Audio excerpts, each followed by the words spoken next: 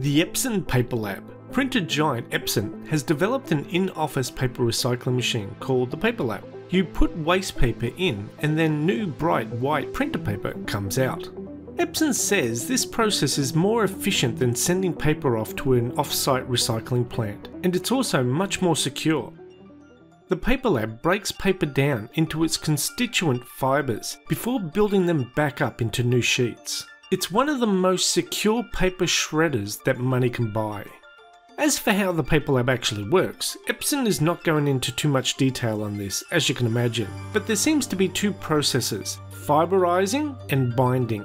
Fiberization is the process of turning the waste paper back into its constituent long, thin, cottony fibres. The second process is binding, where the fibres are stitched back together again. And finally, during a pressure forming stage, the paper's thickness, density and size are decided.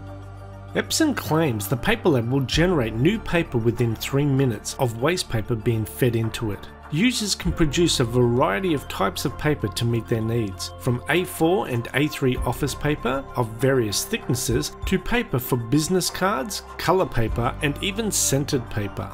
Epson says PaperLab is capable of generating up to 14 sheets of A4 paper per minute and up to 6,720 sheets per day. That's 13 reams of paper per day. If the machine was run every day for 50 weeks of the year, it could make 4,550 reams of paper, and at $4.50 per ream, that is an approximate $20,475 in savings each year not having to buy new paper. The other areas of savings the PaperLab produces is through not having to pay for waste removal and destruction of sensitive documents, not to mention savings to the environment in the form of trees being cut down to make new paper, landfill of old shredded documents, freight costs to deliver new paper, and more. As for the price of the machine, one UK magazine estimated it will cost around £50,000 or about 100,000 Australian dollars.